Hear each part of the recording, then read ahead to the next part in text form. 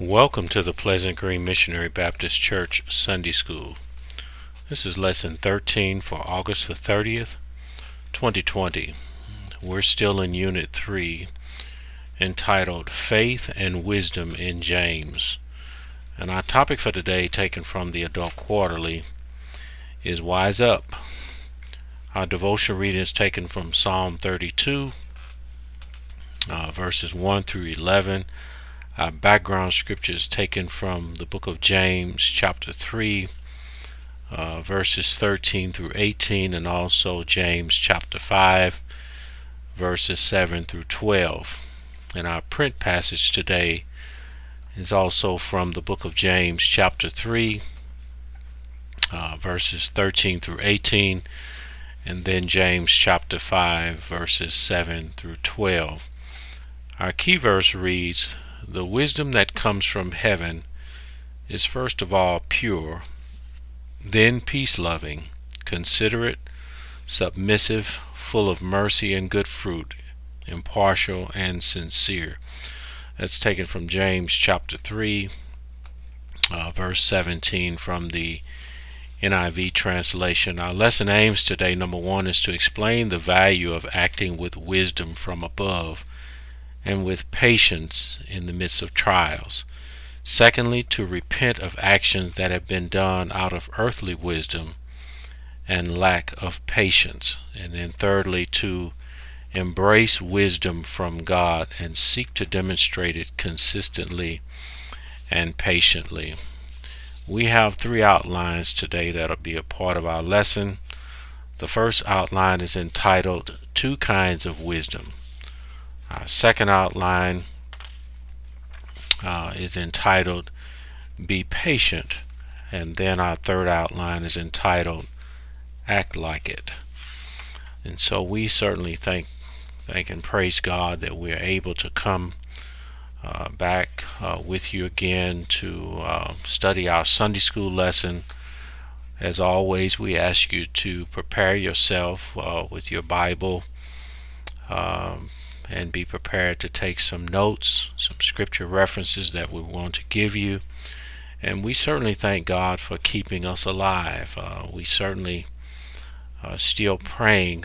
We are in some turbulent times in our culture, and we are just praying for our country and its leaders, praying for those on the front line, and hopefully by the end of our lesson today, as always, we want to have prayer. We need to keep the engagement of prayer active, that the Lord might sustain us. This is not the first issue that we have faced, and it won't be the last, but certainly the same God that brought us through all of the other challenges and crises in our lives will be the same God that brings us through this one. So we want to keep those things in mind. We have quite a bit that we want to unpack for you today. We are coming to the close of our summer quarter in our lessons from the book of James, and so we want to get right to our biblical context. In chapter 3 of his letter, James expanded upon his previous comments concerning the bridling of the tongue in James chapter 1 verse 26. We studied James chapter 3 verses 1 through 12 last week, focusing on the destructive powers of the tongue. And so we ended the lesson last week seemingly with no way to bridle the tongue. So in the opening section of today's lesson, James chapter 3 verses 13 through 18, James gave some solution to the unbridled tongue problem. We just want to mention here that James wrote that those who are practicing true, pure, and undefiled religion before God would bridle their tongue. And so we also note that the next few messages from James are about choosing the right path and practicing godliness that is pleasing to God. And so now James is moved toward giving us some principles how we ought to conduct ourselves. And we note here that each of us is born with an instrument that can create great damage or great good. And so James is going to teach us about how we use our tongues, what we say. And so as we get into this lesson today, we're going to unpack the two kinds of wisdom that are revealed to us. But I want to just touch on the fact of, as I was studying this lesson, I was thinking about the date of this book and the occasion that James embarks upon these various outlines here. We want to note that this is a Jewish gospel, but we want to date this book between AD 44. This would have been the beginning of the persecution that spread to the diaspora. And I would also encourage you to read Acts chapter 12. Would give you some perspective. But as we said, we want to make sure that we understand that we are studying a message that James is delivering to those tribes, the 12 tribes that have been scattered abroad. You'll see that back over in James chapter 1. And so I want to make mention of the fact that these people were literally running for their lives. They were being persecuted in a way that we probably cannot understand. They were going through things to get caught. If you look back over in Acts chapter 12, if you got caught up in this thing in the earlier church of being persecuted, you will literally be put to death. But James doesn't have a pity party about these circumstances. In the 5 outlines that reveal or unpack the book of James, James is still pushing and challenging his audience about their living faith, tested by trial, their living faith proved by works, their living faith evidenced by conduct. That's in chapters 3 and 4, and we're going to unpack those for you today. And then finally a living faith exercised by persecution. Why am I sharing this with you? Is because we are going through some things today, but we don't get a pass, if you will, from the Spirit of God. We are still required to live out our faith in spite of what we're going through. And so this is what James is really unpacking. The book of James is unpacking for us today and challenging the hearers, the Jews that are running for their lives, to still conduct themselves like Christians in every area, facet of their lives. And I think that's something worth noting here. And so many times when we are facing challenges in our lives, if our faith is not certain or it's not grounded, typically we tend to move as the sun shines, if you will. We tend to move as the blessings flow. We tend to move as things present themselves to be more comfortable. But the challenge for us as Christians is to be able to live out our faith in the most difficult, life-threatening circumstances, amid unprecedented suffering. We are challenged today to emulate the type of messages that James is laying out for the Jews, and certainly we are challenged to conduct ourselves in a manner that is pleasing to God in the face of the most horrific trials. I want you to keep that in mind. That is the basis of this writing here, the context, if you will, And I don't want you to think that these people were somewhere sitting on top of the hill with the sun shining in their faces. To the contrary, they were in the valley. They were in the lowest of lowest places spiritually. They were literally living in uncertain times of their circumstances and of their very lives. But the first outline is entitled Two Kinds of Wisdom. This is taken from James chapter 3 verses 13 through 18. I want to read this from the NIV translation. The Bible says, "Who is wise and understanding among you? Let them show it by their good life, by deeds done in the humility that comes from wisdom." Verse 14. "But if you harbor bitter envy and selfish ambition in your hearts, do not boast about it or deny the truth. Such wisdom does not come down from heaven, but is earthly, unspiritual, demonic." Verse 16. "For where you have envy and selfish ambition, there you find disorder and every evil practice." Verse 17. "But the wisdom that comes from heaven is first of all pure, then peace-loving, considerate, submissive, full of mercy and good fruit, impartial and sincere." Verse 18. "Peacemakers who sow in peace reap a harvest of righteousness." And want to just stop right there. And so again, James is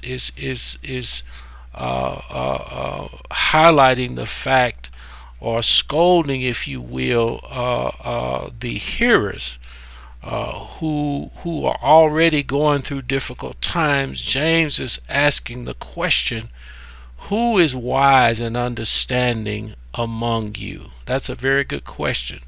And I just want us to note here that all of us, whether we are saved or whatever we are professing to be, we are all infused by a force, or a power source, if you will. We are infused by the entity by which we serve, or that our faith rests in, or that we are guided by. We all have some root of where we are getting our wisdom from, or how we are conducting ourselves. And this is what James is getting at here as he asked this question.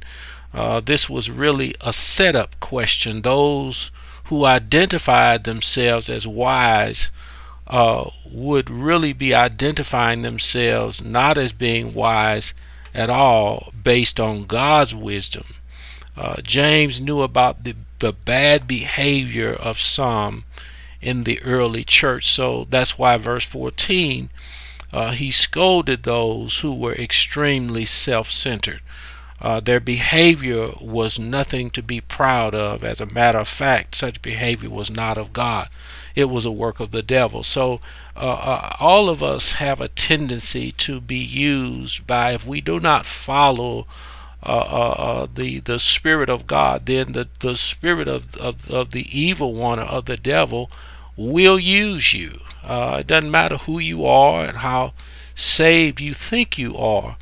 And that may very well be the case, how long you have been saved, and these types of things that we ascribe to.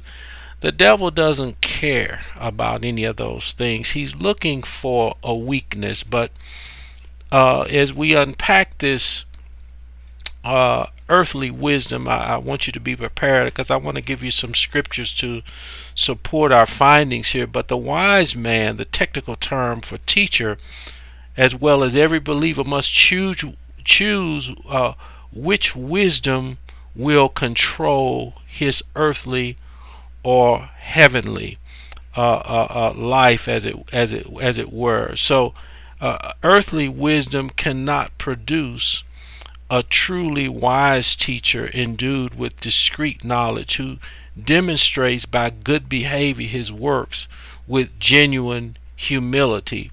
It rather produces bitter jealousy and selfish ambition, boasting, and disloyalty to the truth. So, to the Word of God as centered in Jesus Christ. I want you to look at John chapter 14, verse 6, and Ephesians chapter 4, verse 21. So, moreover, such wisdom is not from above, not taught by the Holy Spirit. I want you to look at St. John chapter 16, verse 13. Rather, it is earthly, belonging purely to this natural terrestrial sphere. So it is sensual or animal-like, the learning of the natural, unregenerate, purely soulish man. I want you to look at Jude verse 19, and is demonic, having its origin in satanic activity.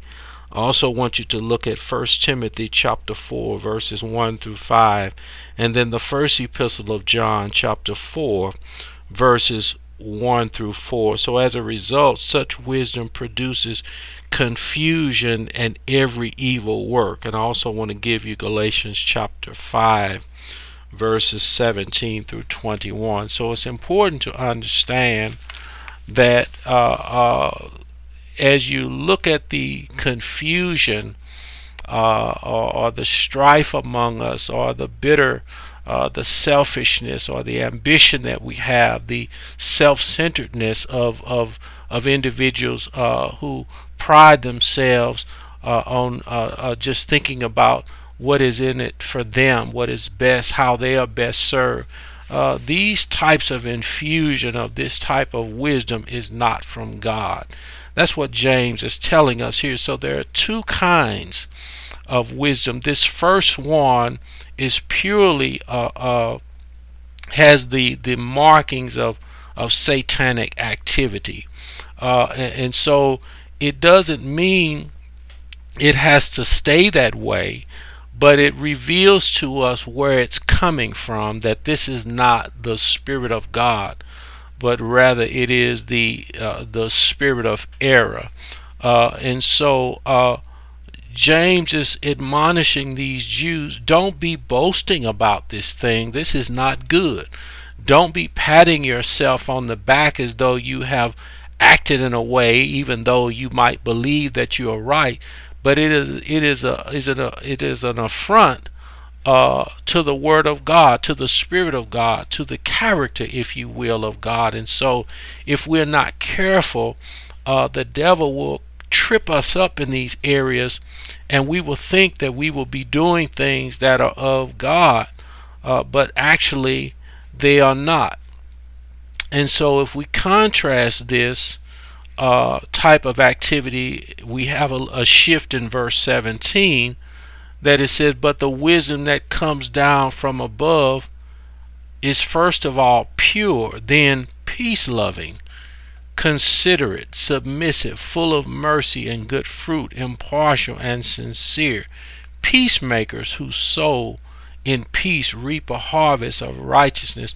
This is a different character trait. This is a different infusion, if you will, of the Spirit of God operating in that individual. So the teacher and every believer is to be controlled by heavenly wisdom. I want you to look at 1 Corinthians chapter 2 verses 6 and 7. This is divine in its origin, literally from above. Emphatic wisdom. It is pure in the sense of being chastely modest, blameless from the sin of intellectual pride, so characteristic of teachers, right? Peaceable, tending to tranquility and concord, not divisive or heretic, considerate, patiently mild, so as always to be modestly fair and reasonable. This is the individual who is submissive, or being pliant, if you will, so as always to be bendable to further truth and increase light, full of mercy and good fruits. I want you to look at fruit of the Spirit, Galatians chapter 5 verses 22 and 23. impartial, manifesting conviction on matters of truth, sincere, stripped of the actor's role and utterly without hypocrisy. True or heavenly wisdom which has righteousness as its fruit, sown in peace, because possessors of this wisdom are those who make peace. And I hope that makes sense for us today to contrast these two infusions, if you will, of wisdom, to help us to understand that these things are either the works of the devil or they are the works of God. And we need to know that today. We need to unpack these things today. And so we need to be mindful that the devil is always looking for an opportunity to cause us to stumble and fall, to get away from the truth. So James wanted these hearers to know that their behavior was nothing to be proud of. As a matter of fact, such behavior was not from God. It was the work of the devil. Such behavior evidences itself in disorder and bad behavior.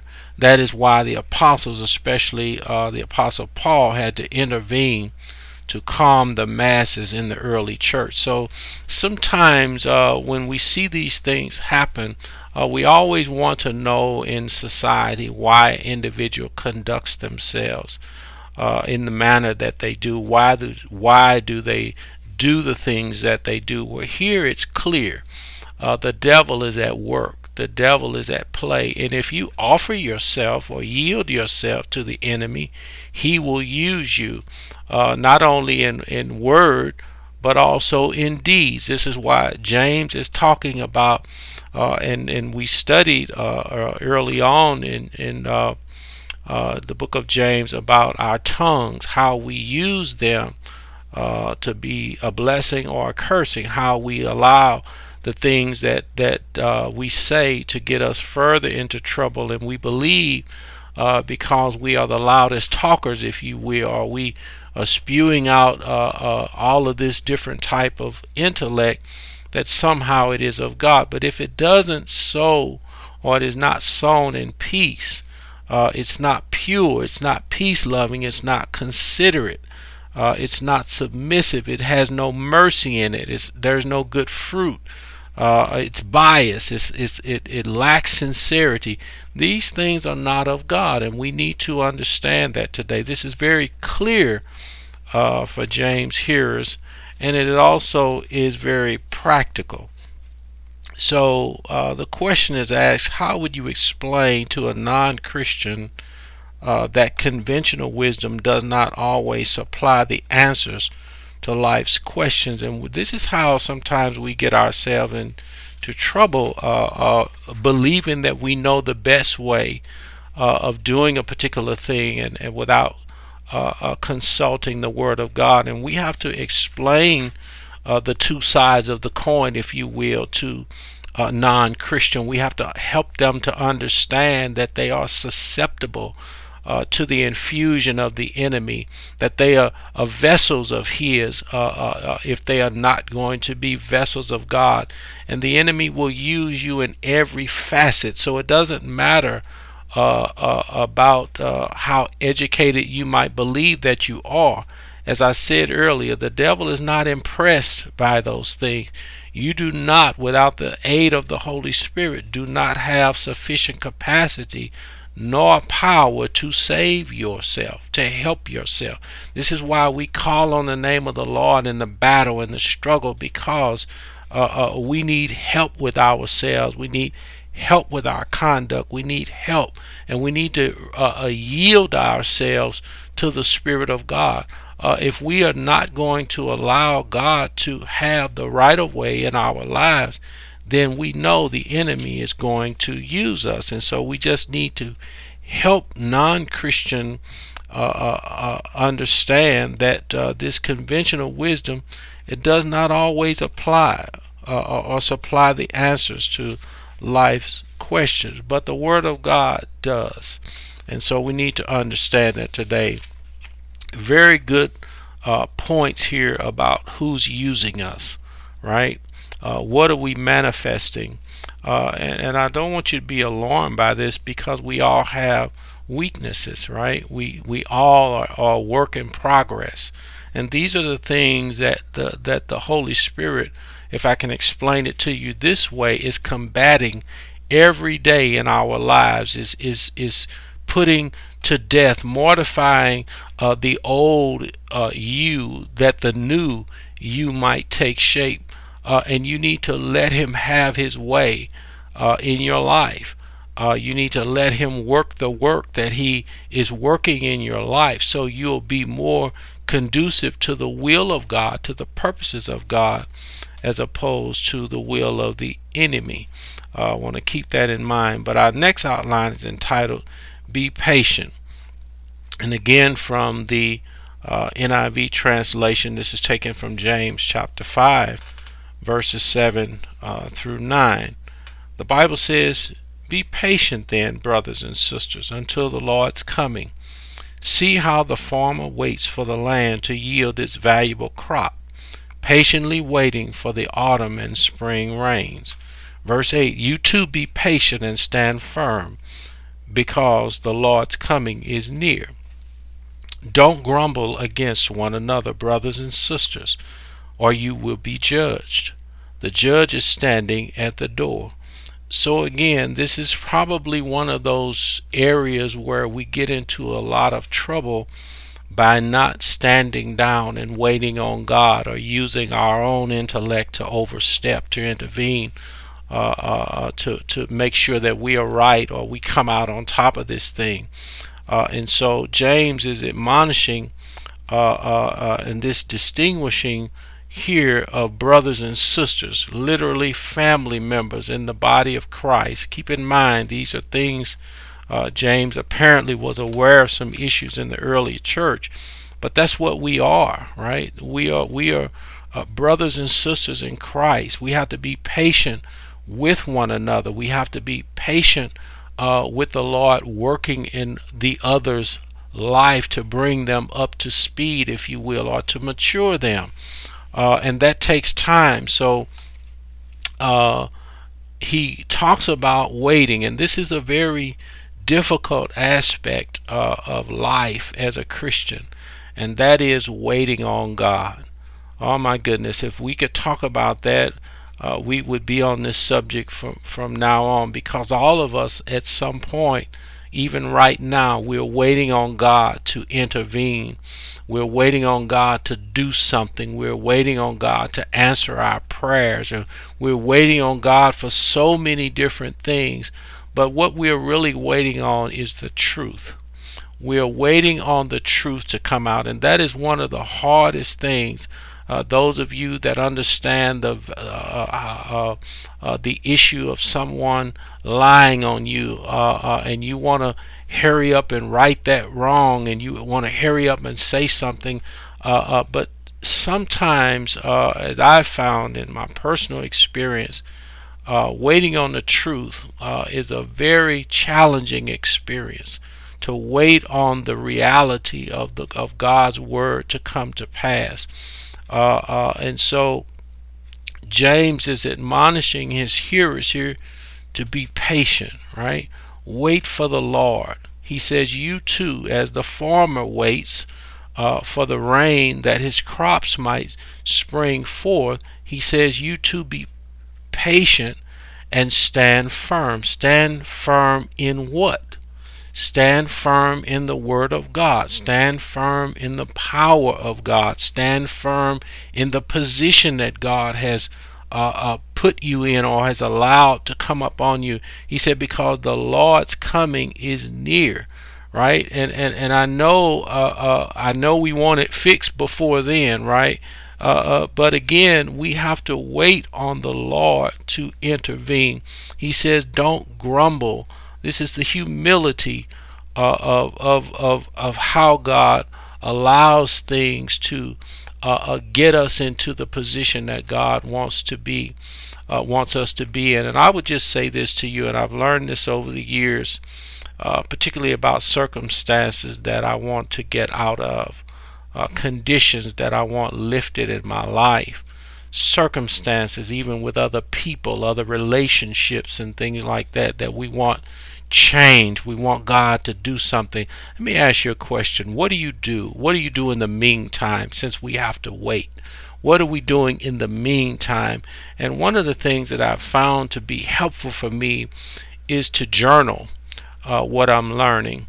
I have a lot of notes that I take. I write down sometimes what I'm learning. I keep mental notes. I remember things as though I had penned them. And sometimes when you're going through a trial that you believe that God should have delivered you by now, or he should have answered you, I want you to journal what you're learning. I want you to write down some things that you're learning. I don't want you to treat the process as though it's stagnant, and though you are stagnant and God is stagnant and God is not moving because he's not answering you. And ask yourself these questions. Am I changing? All right. Is God developing me? Is my attitude being adjusted? Is my temperance being adjusted? These things, as James would say, it says in the first chapter, he said, let endurance have its perfect result, so that you won't lack anything, or that you will lack nothing. And so many times what the Spirit of God is doing in the delay process is developing you, or developing me, or developing us into what he wants us to be.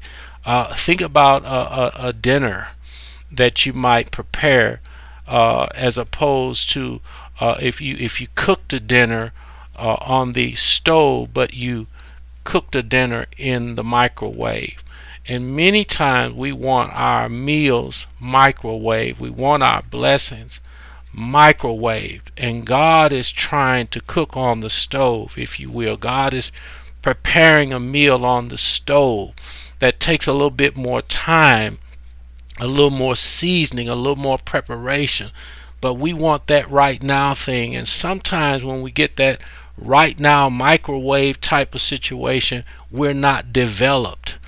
We don't have the stamina for the next trial. We don't have the patience for the next endeavor.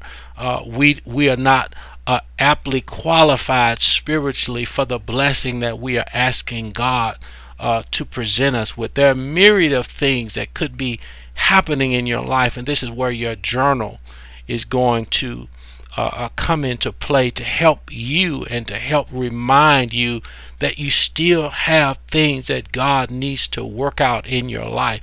I still have things that God needs to develop in me. So patience is a type of thing that God uses, and I know in our minds and in our hearts, and I can hear you now, Reverend. It's been 2 years, it's been 5 years, and God should have did something by now. It's been 10 years, and but that's not the way God calculates things, right? So we are being developed. That's the point I want to help you to understand. So in the early church, believers faced intense persecution, right? They lived at a time when worshiping God was literally a death sentence. James connected the idea of being patient in suffering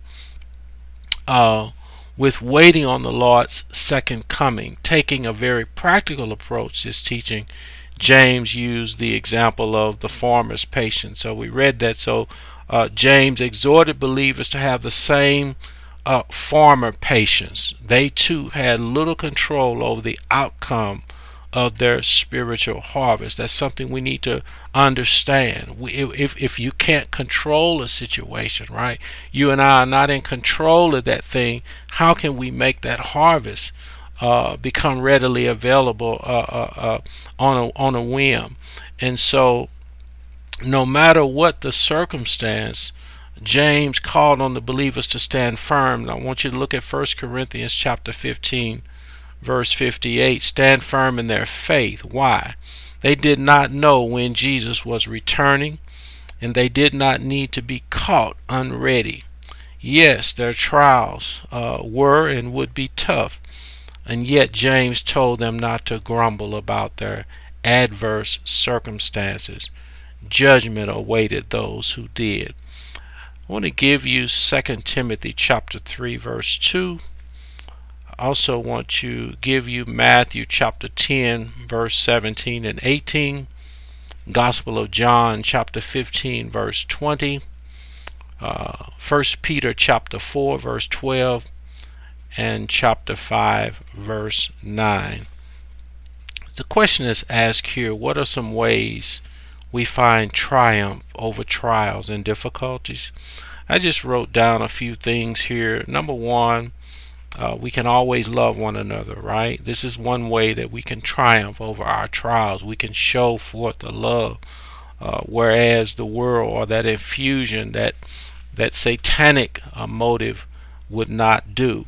We can also learn to do a better job of forgiving and in the face of trials in terms of triumph. Get rid of some excess baggage, if you will, of unforgiveness in our hearts. And then the third thing I wrote here was to abide in the truth. This is something that we readily need to engage in no matter what the circumstances of our trials present. Keep your face in the Word of God no matter what. Stay afresh. We cannot rely on the same appetite, if you will, of Scripture. Learn to digest a little bit more than you did on yesterday. Engage in more study activity in the Word of God as best you can. Abide, as Jesus says to his disciples in John chapter 15. We have to abide so we don't grow weak and get dry in our spirits, or get dry in our conduct. And if you don't do that, you know what you'll have? You'll have a bag of excuses. You will still say you didn't know. When the opportunity presented itself for you to know, you didn't take it up on yourself to learn the Word of God. So abiding in truth is key in terms of triumph over trials. Don't lie there for the enemy, if you will, because he won't just walk away because he sees you down. He will kick you because you're down, because you are vulnerable. So stay afresh in the Word of God. And the last outline is entitled Act Like It. This is taken from James chapter 5 verses 10 through 12, and again from the NIV translation. The Bible says, brothers and sisters, as an example of patience in the face of suffering, take the prophets who spoke of the name of the Lord. And as you know, we count as blessed those who have persevered.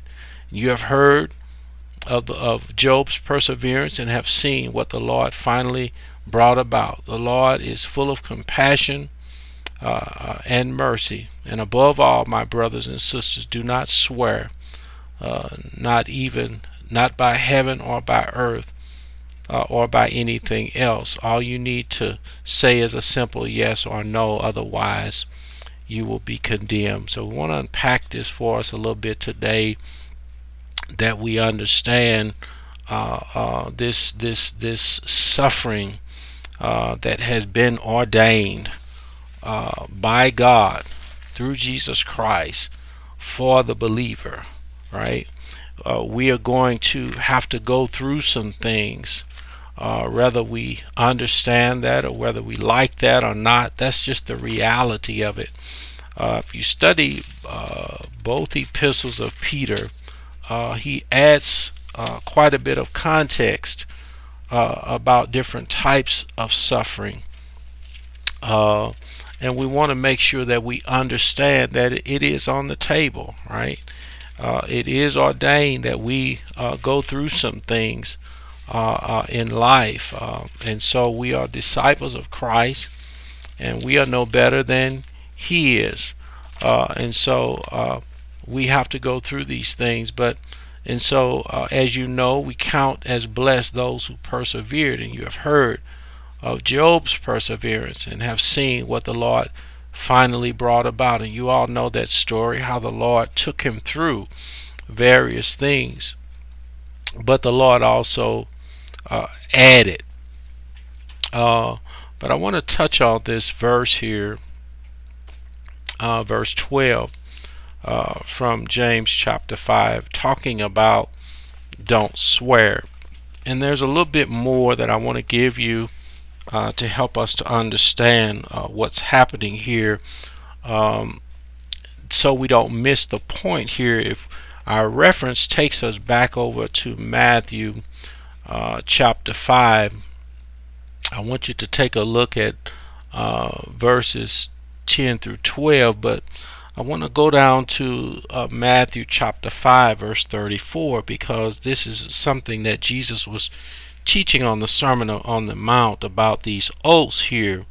And Jesus says here in Matthew chapter 5 verse 34, "But I say to you, do not swear at all, neither by heaven, for it is God's throne, nor by earth, for it is his footstool, nor by Jerusalem, for it is the city of the great king. Nor shall you swear by your head, because you cannot make one hair white or black." Verse 37 says, "But let your yes be yes, and your no, no, for whatever is more than these is from the evil one." So if we dig a little bit deeper into this, we want to underscore the fact that some people have understood Jesus' prohibition to oaths to be universal, but Jesus himself submitted to an oath. This is in Matthew 26:63, and Paul invoked God as his witness in Romans chapter 1 verse 9. Also, I want you to make mention of the fact that God himself takes an oath so that we might be encouraged. This is in Hebrews chapter 6 verse 17. So Jesus is addressing a narrow and misleading legalism that required a specific oath to make spoken words binding. So the implication of such an approach to honesty is that we do not need to be truthful except under oath. So what Jesus is doing here, he's demanding an integrity of speech as though everything were under an oath. So he also prohibited the implicit idolatry of swearing by anything less than God. And so again, as we talk about our works, and we talk about our conduct, and we talk about our tongues, we talk about our speech, everything that James lifts in context with what we're sharing with you now leads us to conclude that we want to focus on the integrity of our speech. This kind of aids into that conversation about our conduct. We need to have integrity in our speech. Surely we ought to be able to let our word, as they used to say when I was a boy, let your word be your bond. You shouldn't have to take an oath in order to be trusted. What you say, you should mean what you say and say what you mean. This is the point we want to make sure that we understand. So having taken all of these things in context, we want to have proper conduct in our speech about the things that we say we're going to do. We don't want to be shady in our dealings, and this is the type of thing that ruins the conduct. And too many times we get into trouble, into talking ourselves into things that we're not going to actually do. And so our word falls on deaf ears over the course of time, and then we're not trustworthy.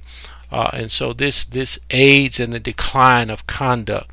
And so this is what we want to lift for us today, and make sure that we understand that James is pulling out all of the stops here, if you will, with these Jewish audience here to help them model the kind of integrity that Christ would have them to exhibit, even though they were going through things. So we don't need to overcommit. We don't need to overpromise. Just speak the things that we are able to do. And if we are not able to do those things, we don't have to deceive one another. We don't have to lie to one another. We don't have to shade the truth. Just speak the things that we are going to be able to do. And so if we don't do that thing, and then one of the things that happens to us when we when we say things that we don't mean and then we don't fulfill those things, how many times do we ever repent? Do we ask God to forgive us for saying that we were going to do something? And many times it's offensive to the individual who was expecting us to do a particular thing, and we never apologize for those things. So you can see where I'm going here, that the conduct of or the relationship between brothers and sisters begins to decline, and that is what we have to make sure that does not happen. We have to make sure that we continue to love one another, speak truth to one another, and be honest with yourself, be honest with your fellow man. This helps in the relationship and the building of that. This helps in the onlookers, if you will. We talked a little bit earlier about non-Christians, and this is the thing that happens because people are looking on and watching us. And so in the face of adversity, James is still requiring conduct that God would be pleased with in the lives of his brothers and sisters. And I know that many of you are facing many things today. I am facing many challenges in my walk with the Lord even as I speak. But as we seek to close now, we want to pray. We want to pray for what you're going through. We want to pray that God will sustain you. We want to pray that you will take note of the fact that God is working a work in your life. You may not understand it, but I do know this. God works from the inside out. He is always up to developing our characters as a Christian. He's up to developing us as disciples, as actual followers of Jesus Christ. He is actually developing us to think differently, that we might do differently. He's changing our minds. He's changing our attitudes. God is just going through the motions, if you will, of making us look more and more like his son Jesus. And that's something we should always remember. And so as you may get distracted by the particular trial and the fact that you want God to lift it, but God is trying to develop us to look more and more like his son. And if that means that he will delay some things in our lives, he may delay an answer to many of our requests, it doesn't mean he's not working. It doesn't mean he's not developing you. And so I want you to be encouraged today. Let's go before the throne of grace. Eternal God, again, we thank you for just humble minds and humble spirits today. We thank you for a mind just to seek you out. And Father, I just want to pray for my brothers and sisters in Christ. I want to pray for those that I haven't seen in a while. I want to pray for those who I've never seen. I want to pray for those who are going through just countless trials in their lives, and they don't understand the trials. Particularly, they don't understand you, and they may not understand what you're doing in their lives. But I pray, Father, that you would open up our eyes that we might be able to see that you are a meticulous God, that you are fashioning us in a way that we are just not unable to understand. You're developing us in ways that we can't appreciate right now. You're tearing down strongholds that have been fortified around our hearts and our minds, that we might take on more of the characteristics of Christ. Father, we love you for the work that you do. It is a work that no other can perform. And you have taken us on not just to save us, but to make us and develop us into what you would have us to be. And I just pray that you would strengthen the hearers today, that you would strengthen their families today. You know about this pandemic. You know about the trials of homelessness and a lack of food, a lack of finances, and a lack of health and strength. But Father, you are the supplier of all of our needs. You are not a resource, Father, but you are the source of everything that we expect to happen in our lives today. And we are certainly praying for those in leadership and authority, that you would give them a mind to do the things that are pleasing in your sight. Father, we thank you most of all for the sacrifice of your only begotten Son. Jesus portrayed that sacrifice, that image, that he was willing to give his life that we might have this life. He was willing to shed his blood so we wouldn't have to shed ours. He was willing to pay the price that we couldn't pay. And Father, we just pray that you would give us the strength and help us to stand firm in these last and evil days. And we'll be so careful and mindful to give your name the praise, the glory, and the honor. In Jesus' name I ask and pray.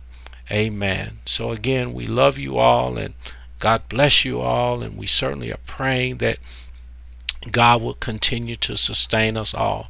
So until such time that the Lord will permit us to come together again, we say God bless you.